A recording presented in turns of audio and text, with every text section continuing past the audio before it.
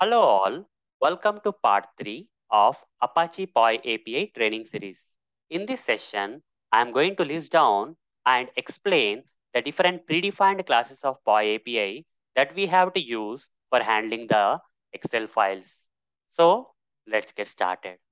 You see, coming to the Excel files, there are two varieties, that is older version and latest version. If you have created an Excel file using the older MS Office software, older version of the MS Office software that is not being used nowadays, that file will be created with an extension known as XLS extension, XLS extension. But if you create these same Excel files using the latest version of MS Office that we are now using as per this years and all, current year 2022 I am when I am recording this video. Okay, the extension that will be created while creating the Excel file will be .xlsx. An extra x will be there at the end. Okay, older version XLS, latest version XLSX.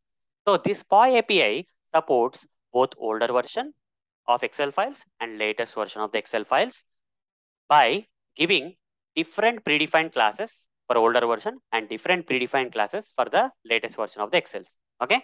So older Excel version has XLS extension.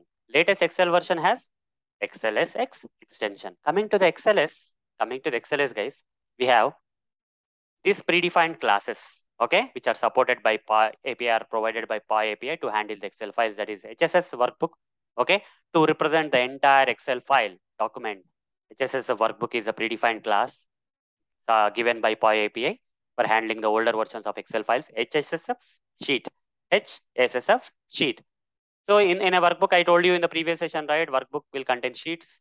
For representing the sheets, we have to use this predefined class. In a sheet, there is some data. The data containing the rows. Okay, how many rows of data is there? Okay, so if you want to represent a particular row of that particular data in a sheet, okay, that HSF row is there. HSSF row is there. Okay, this is also another predefined class. Okay, then in every row, the data may not be spread in only single cell, okay, multiple cells, okay, first name, last name, experience, location, like multiple cells can be there in every row, that each and every cell data, okay, where the data is put in, okay, that each and every box in that Excel file is HSSF cell can be represented with the HSSF cell predefined class for the older version of Excel files, that is XLS extension. Okay. Coming to the latest version, they have XLS X extension, and there is small difference between the naming of this workbook sheet, row, and cell, guys. Instead of H here, we have X here. X SSF workbook. X, because extra X is there, right? That's the reason X is coming here. X SSF sheet. X SSF row. X SSF cell. Okay. These are the different predefined classes in POI API, which are provided by POI API to support the handling of the Excel files, that is workbook, sheet, row, and cells. Okay.